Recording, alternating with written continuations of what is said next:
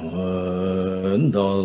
Tawa Jebe Dra Nobar Jebe Kek Tarbadan Tamje Gembe Bardu Jopra Jeba Tam Jege Se Jebe Manankada Nyampe Senjen Tamje Dewa Tam Ten Tunga Tangde Nudu Lana Me Pa Yang Tabra Sobe Janju Rinpoche Tobra Dala Tawa Jebe Dra Nopar Jebe Gek Tarbada Tamje Kempe Bardu Jobra Jeba Tam Jege Se Jebe Manang Kadang Nyampe Senchen Tamje Dewa Dan Den Tunyao Dandre Nudu Lana Mepaya Dabra Sobe Janju Rinpoche Dobra Dala Dhamma Jebe Dra Nobar Jebe Ge Tarpa Dan Tamje Kempe Bardu Jobra Jeba Tam Jege Se Jebe Manankada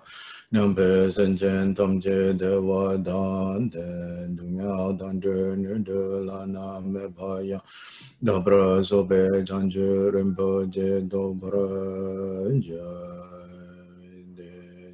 De Zama Gege Bardu Lunga Isum Gewala Go Mashi Bardu Lunga Isum Gewala Go Du Dirine Sunte Nema Chan Ta Samgi Bardu Lunga Isum Gewala Go Samge Jodan Zogi Jonam La Janju Bardu Dani Kyabzu Chi Dagi Jinsu Gebe Zonam Ge Drola Penchir Sangye Dubra Shu Sangye Jodan Zogi Jonam La Janju Bardu Dani Kyabzu Chi Dagi Jinsu Gebe Zonam Ge Drola Penchir Sangye Dubra Shu Sangye Jodan Zogi Jonam La Chanchu Bardu Tani Kyabsu Ji Dagi Jinsu Gibe Sonangi Drola Penchir Sangye Drupra Ishu Nang Kadang Nyampe Senjen Tamje Dewa Dewe Kintan Tempra Gyuji Dungyao Tang Dungyao Yi Gyudan Draba Gyuji Dungyao Mepe Dewa Dangme Draba Gyuji Nering Chandang Nidang Drawe Tang Nyong La Nepra Gyuji Ma Nangka Dang Nyampe Senjen Tamche Dewa Dang Dewe Kintan Tempra Gyuji Dungyao Tang Dungyao Yi Gyudan Draba Gyuji Dunga Mebe Dewa Dhame Dhava Jiji Nere Chada Nida Drava Tanyong La Nebra Kyuji Ma Nang Kadang Nabe Sinjen Tamje Dewa Dang Dewe Kintan Tempra Gyuji Dunga Dang Dunya Gi Gyudan Drava Gyuji Dunga Mebe Dewa Dhame Drava Gyuji Nere Chada Nida Drava Tangyong La Nebra Gyuji Jose Wadang Jujing Shampada Jize Yirang Kuzing Sowa Yi Gewa Chunse Dagi Jisa Pa Tamche Sobe Changche Chirngu Zashi Buju Jushin Medo Tang Rira Linje Ninde Gempadi Sanje Shinla Mingte Powa Yi Drogo Namda Shingdu Chobra Sho Om Guru Deva Thagini Rana Mendala Prati Jaso Duje Chanchen Dili Naro Dhamami Tabadu Batu Jiten Kardin Sunden Sawe Lame Sha Sanjul Ama Idam Chogyong La Sowa Depso Dagi Jinjilo Gemdengi Dome Samlingen Trabe Dunsun Yongla Kya Zome Gyawa Dorje Cha Pa Jiten Gombo Shabla Du Tatu Sangam Du Gyale Me Jinji Loshi Tuje Jin Ningi Mumpa Sene Kya Semto De Du Dobra Jinju Lo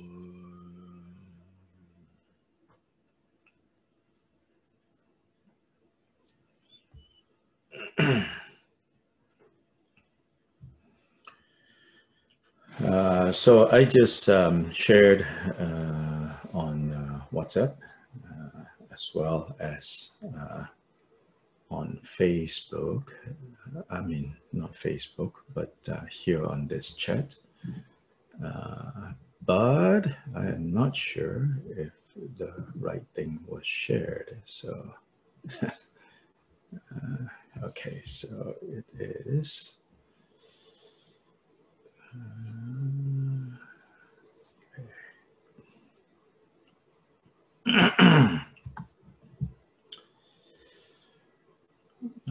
So sometime back, I talked about this. I said that at some point, I am going to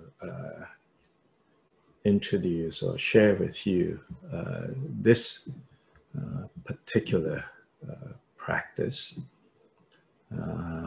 In some ways, I think this particular practice is maybe gives us a little bit more. Here is the kind of the irony. I think sometimes we need a little bit more because some of the practices are so concise that we don't know what to do with, because we need, you know, more kind of more to hold on to, yeah. And so, you know, so like the samadhi empowerment, you know, I think sometimes we feel like, you know, it is so concise. We don't have enough to hold on to. Then the practice, as I suggested, you know, you just do short sessions. It's better so that the practice doesn't stagnate. The practice doesn't become kind of stale. And sometimes when it becomes stale and you want something more, so to say, then you start to do things, and that also doesn't work so well. Particularly when we are emphasizing or trying to at least, you know, have a sense of the Mahamudra approach to practice. In some ways, Mahamudra is you know, like you know, from Gilbert Rinpoche's time until now, many other masters have come, many other, you know, figures in the Kagyu lineage across the Kagyu traditions, Drukpa, Karma, you know, Taklong, Drigung. They have come and they have gone, and they have left behind a lot of manuals on all the different ways to practice Mahamudra. So for sure, there's quite extensive material on a more systematic way of practicing Mahamudra. And so there are many possibilities. But I think, again, before we get technical about it and formalistic about it, you can say that first and foremost, what we kind of need to have a taste of, what we need to have an understanding of, is more the approach or the style or the flavor of Mahamudra. So if we understand more and more, and that will take time and patience, if we understand more and more the style, the flavor, the approach of Mahamudra, then I think it's fair to say, according to Kyopa Rinpoche, all the other practices can be done, imbued by, informed by this Mahamudra flavor. So this concise fivefold practice, composed by Gyalwang Rinchen Punso,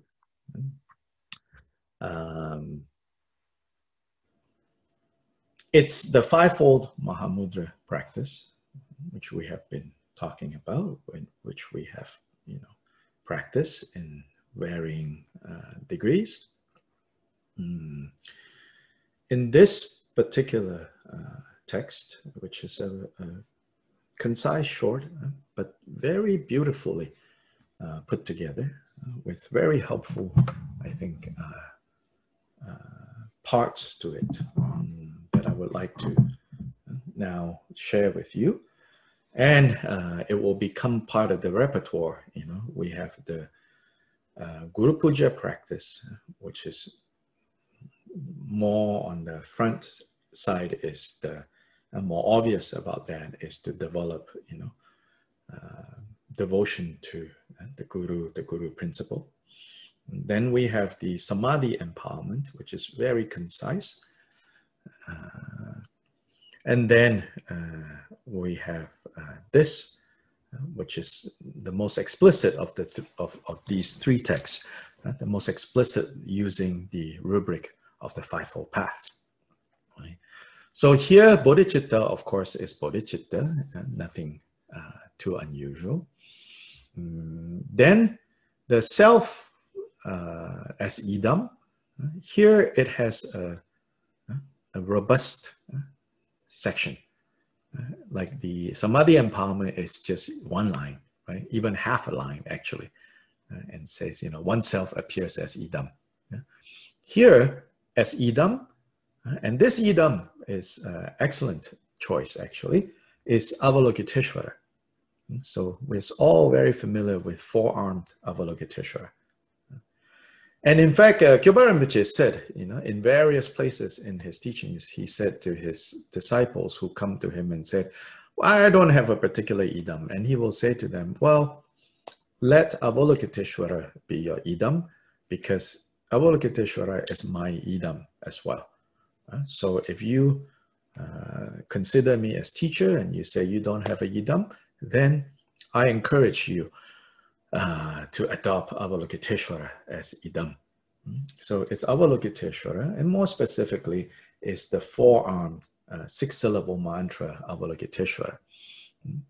And so that is idam. Yeah? And this will include a section on chanting the mani, Om Mani Padme Hum.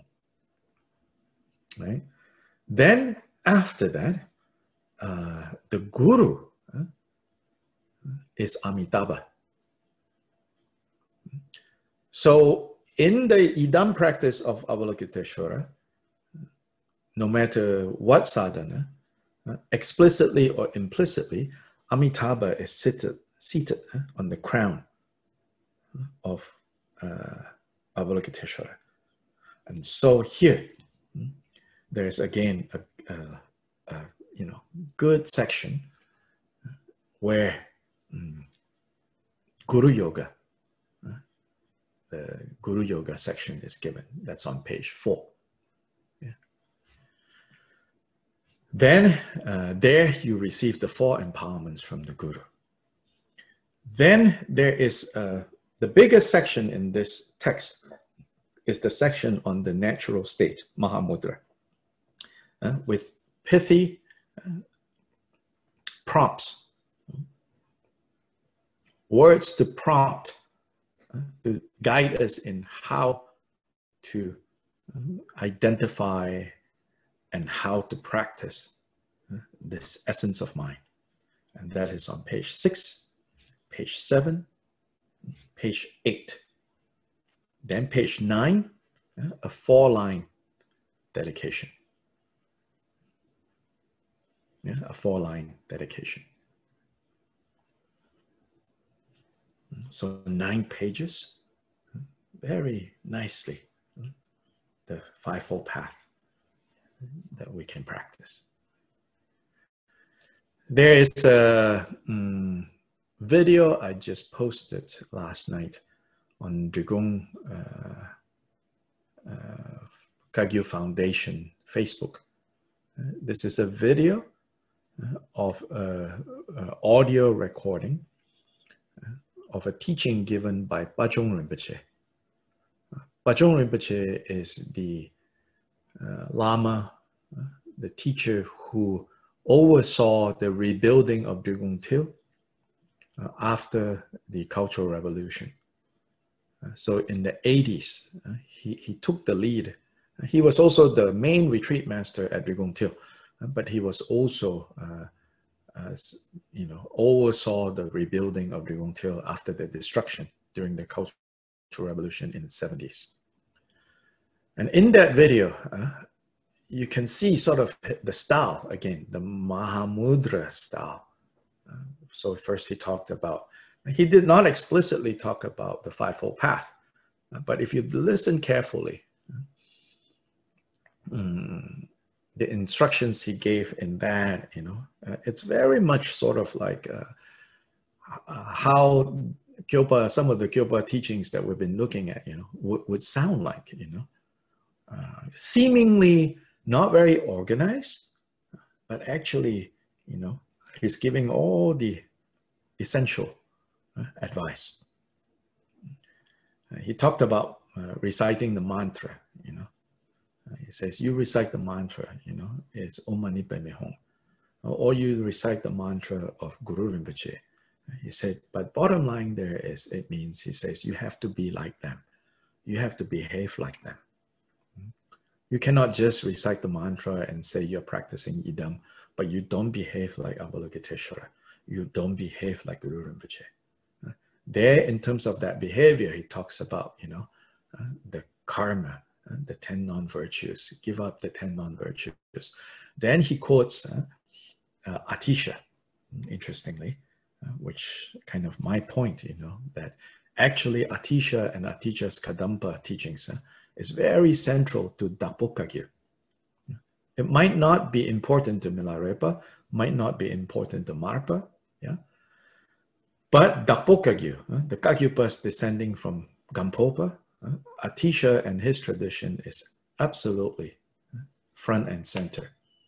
Together with Milarepa and Marpa's tradition, these two combined together, that I feel is such an important characteristic of Dakpo-kagyu.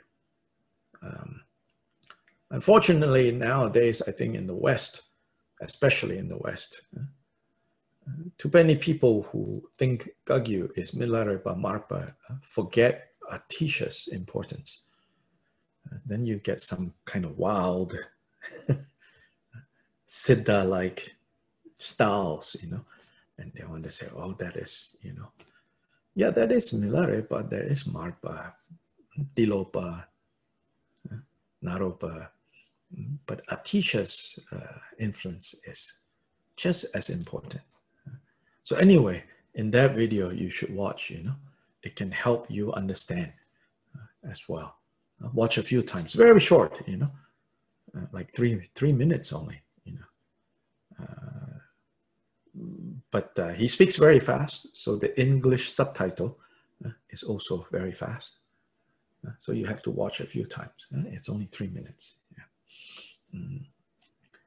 So this is the practice of the Fivefold Path, with Avalokiteshvara as Idam, Amitabha as Guru.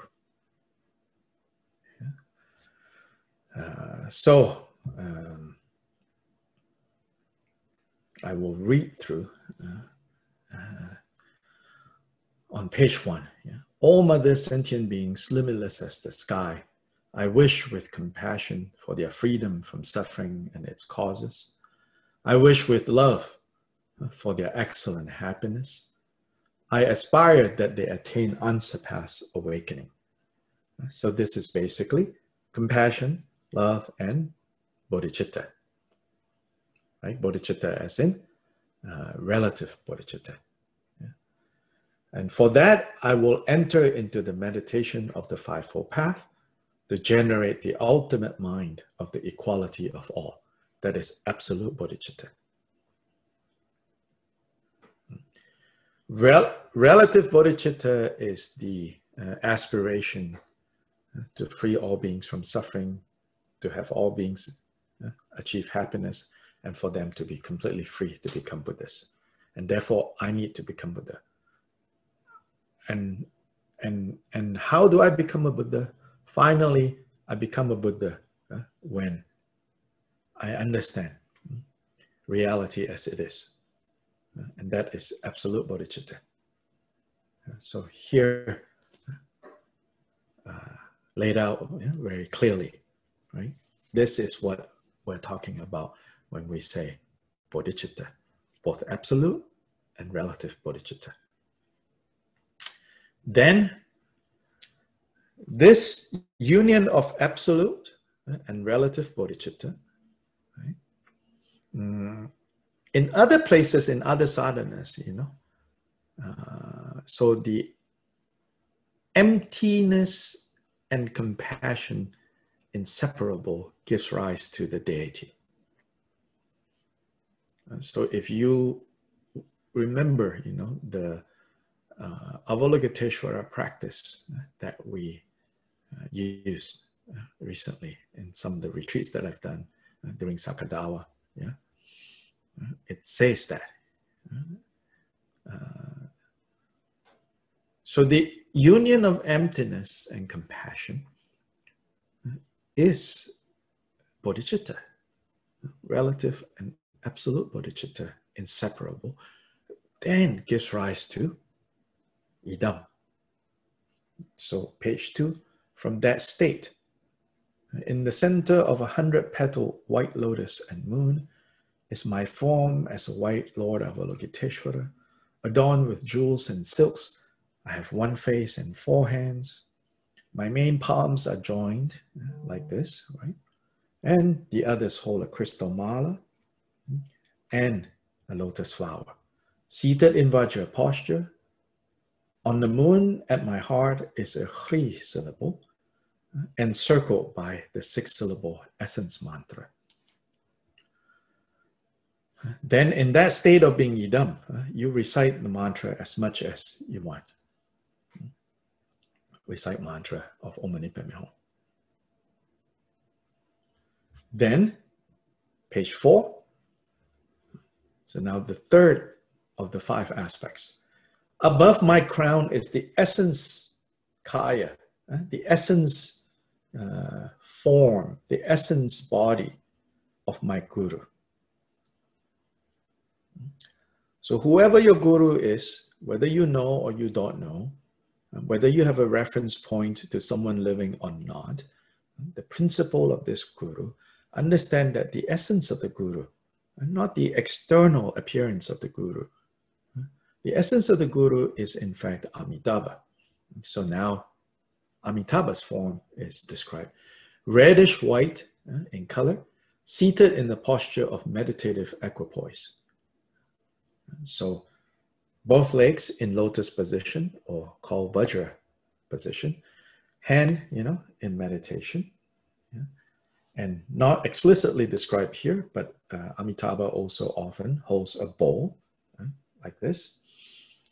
Then in my guru's crown is a white Om, in the throat is a red Ah, in the heart is a blue Hum. And that's radiating light.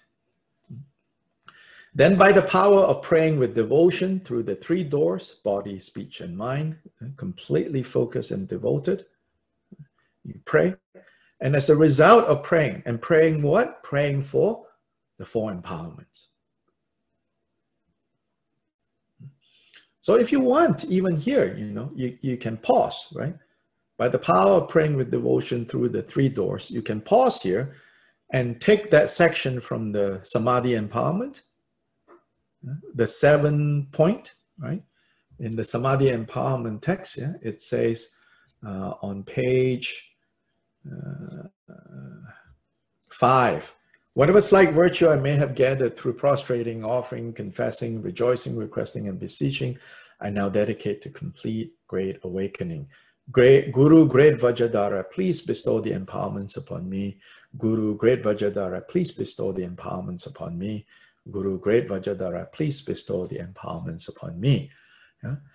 Either those exact words if you want, or just that sentiment, which is what it means here. By the power of praying with devotion through the 3 doors, praying for, supplicating for the 4 empowerments. Then light rays from the Om in the Guru's crown, inside his crown. Light rays from that Om purify my body. So enter here. And I receive the base empowerment. Light rays from the Ah comes to throat, purifies speech, and I receive the secret empowerment. Light rays from the Hong of Amitabha, from his heart, purify my heart, my mind, and I receive the wisdom, knowledge, empowerment. Then my Guru melts into light and dissolves into me completely, and my 2 obscurations are purified. Now I have completely received the 4th empowerment. Let me take a real quick look.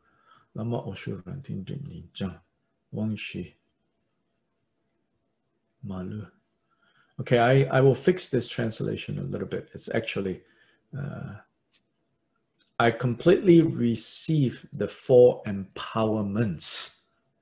The last line is not referring to just the 4th empowerment. The last line is referring to all 4.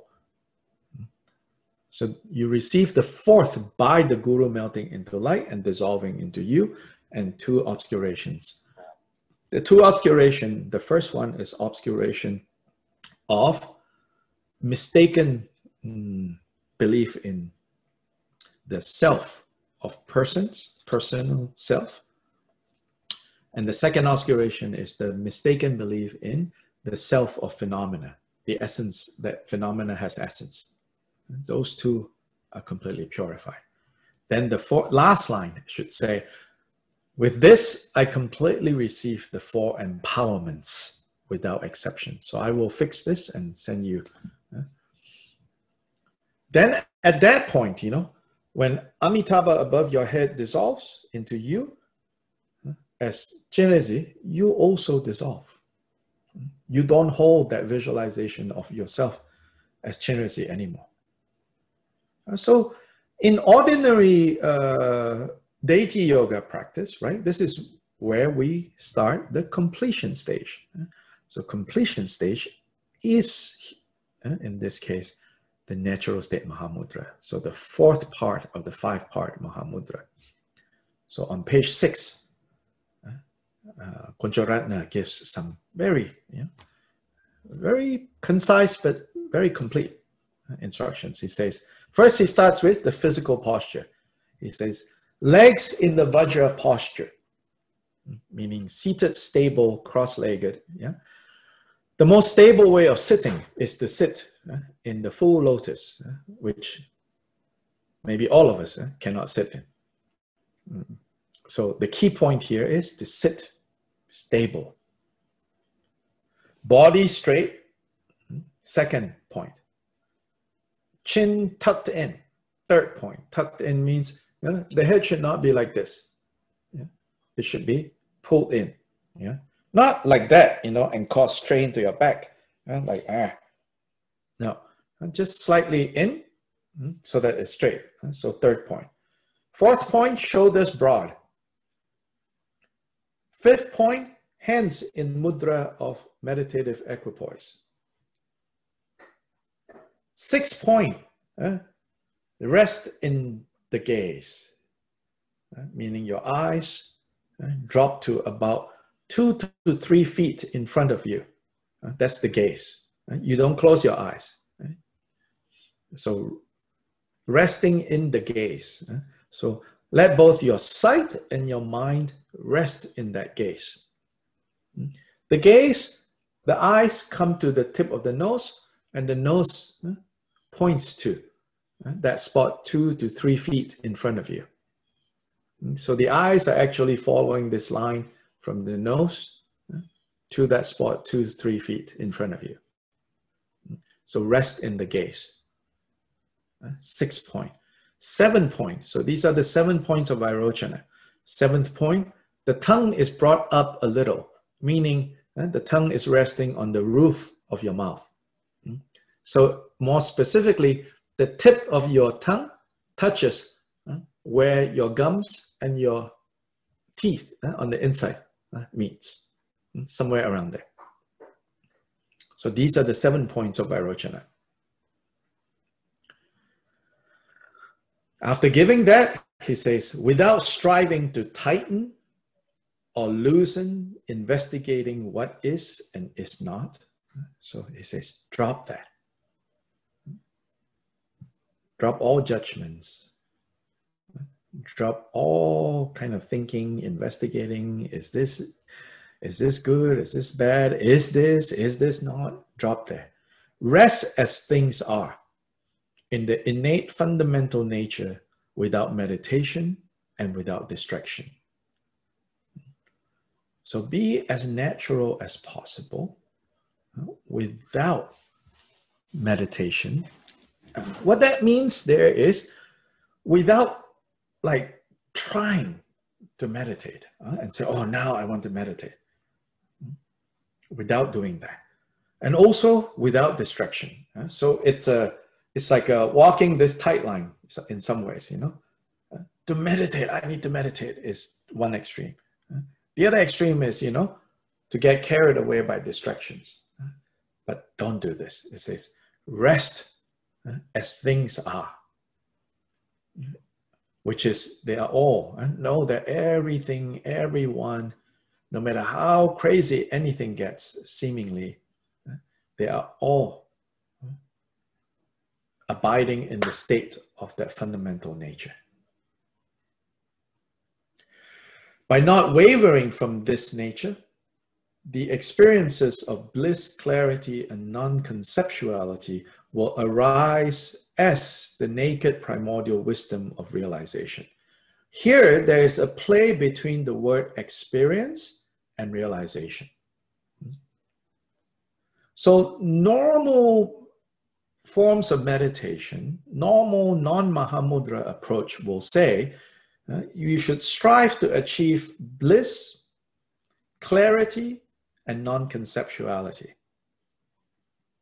So these are very advanced states of meditation. So these are valued as, you know, things that we should work towards.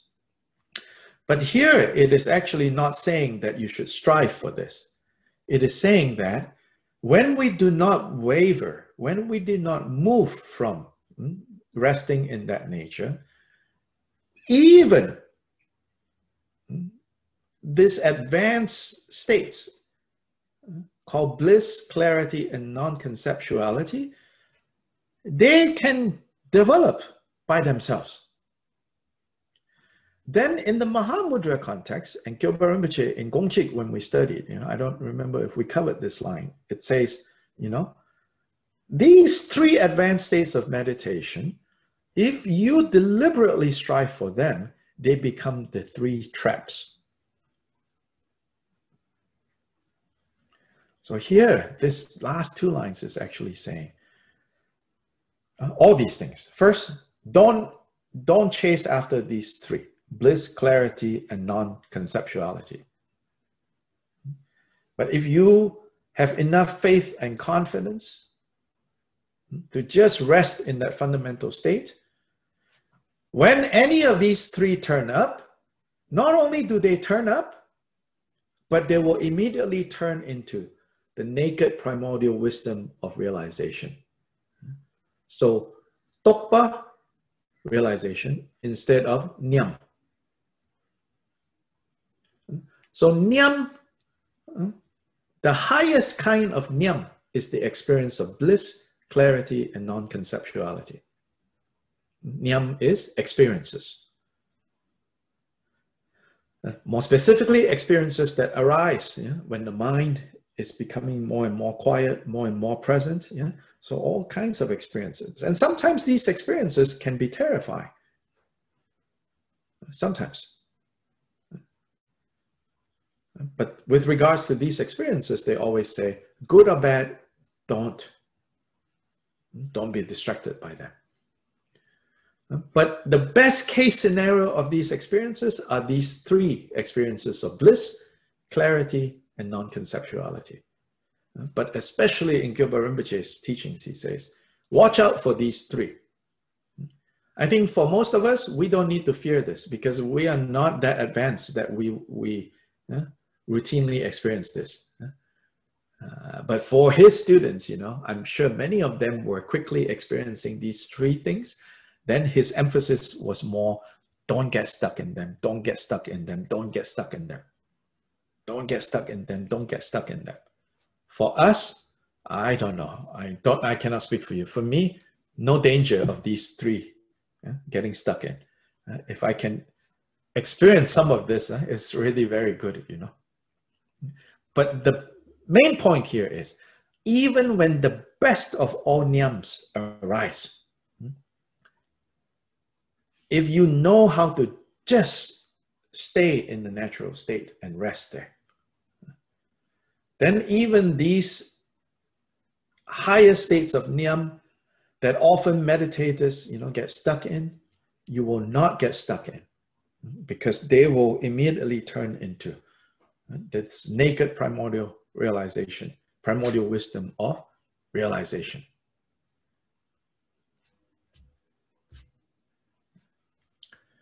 Then, free from contrived rejection and acceptance. See, this term, we were reading in Gongchik, right? To not accept or reject. So in this case, it's saying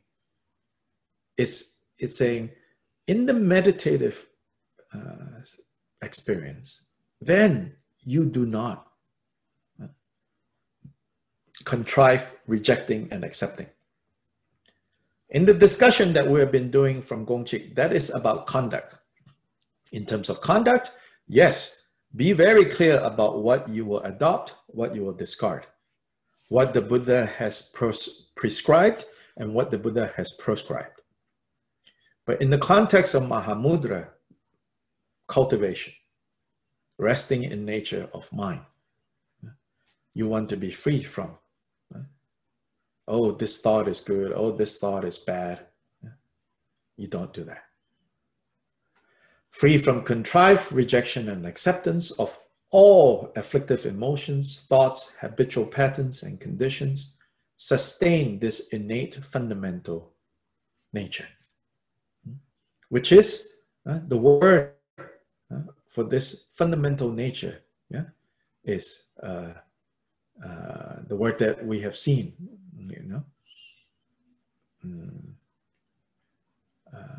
let me look for it. Shi. Shi sambab ki neluk, right? Rang shi. Shi. Shi sambab ki neluk ten.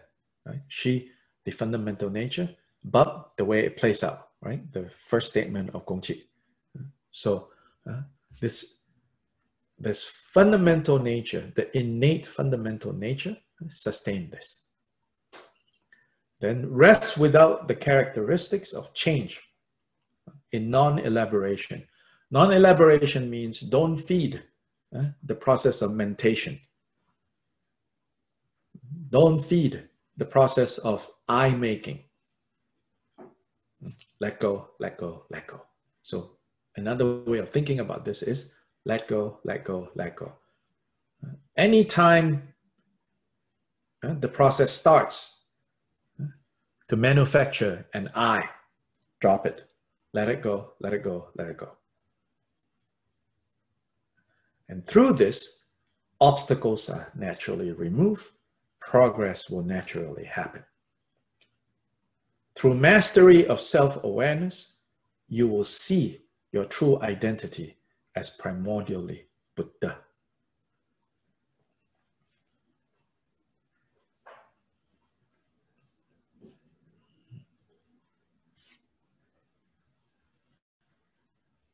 Your true. This translation was done by Eric. I like his translations. But there are some things here I think maybe we'll massage a little bit, so know that the English right now is still kind of preliminary. I'll try to draw out what the words here are saying. Wangzhuo Dangbo, Samye Rangshe Dong. Rangshe is the the self face. Shell is face. Rang is self. So your true face, you know. So here it's less literal. You see your true identity, but your own face, literally. Like in the Chinese tradition, we call 本来面目, your original face, which is a common Zen expression. 望着党波上业, like the Dangpo Sangye, primordially Buddha, like Buddha from the very start, literally. You will see your identity, your face is none other than Buddha from the very beginning, which is what primordially here means. Then he quotes this famous verse from Gyalpa Rinpoche's Fivefold Mahamudra song, which is, if within the sky-like expanse of mind as such, which is nature of mind, the accumulated clouds of conceptualizations have not dispersed, the planets and stars of the twofold knowledge will not shine. Attend earnestly, therefore, to this non-conceptual mind. So yes, of course, you know, clouds, right, can never modify the nature of the sky.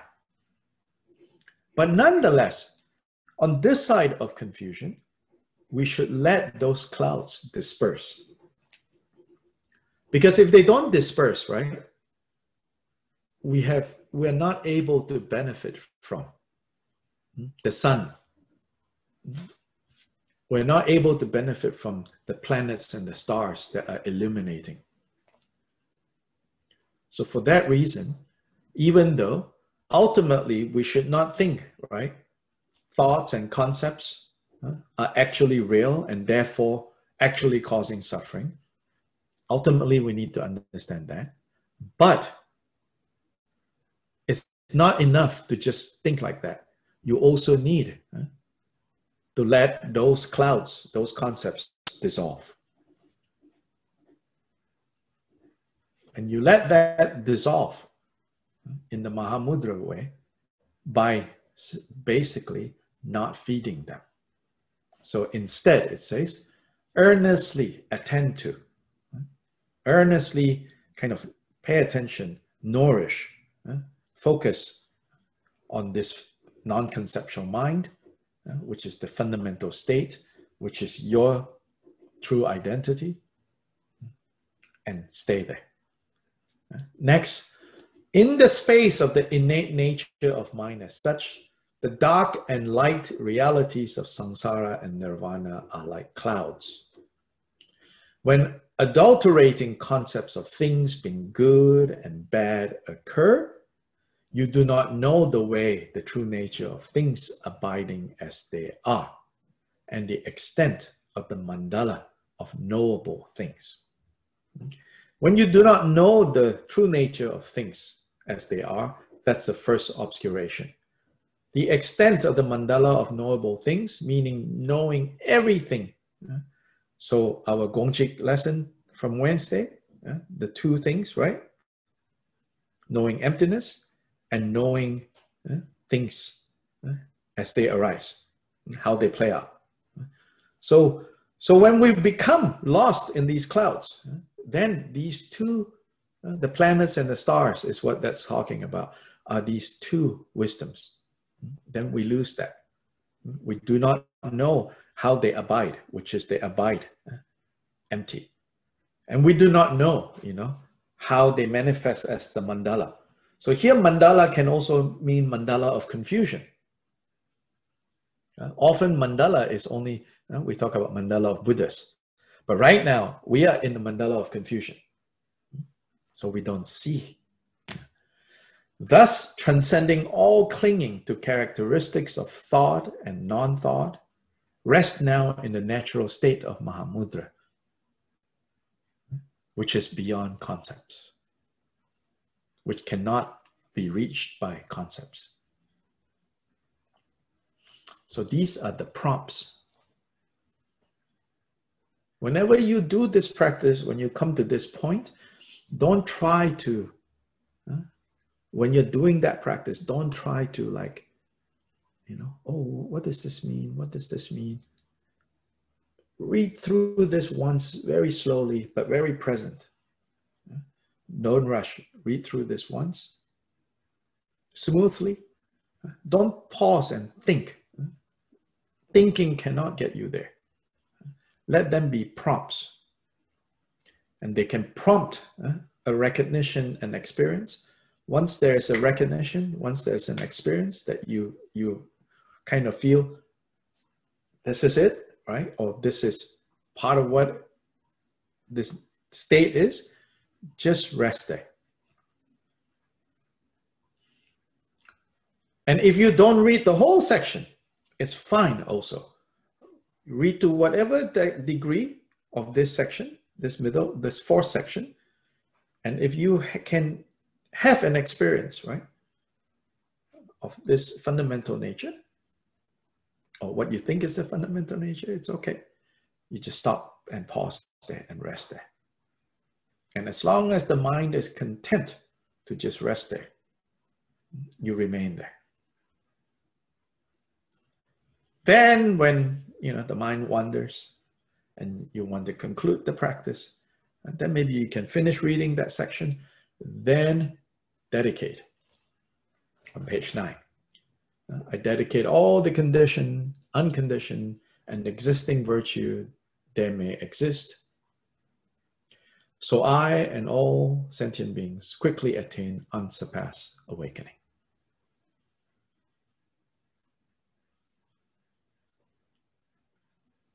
And that is the concise fivefold practice.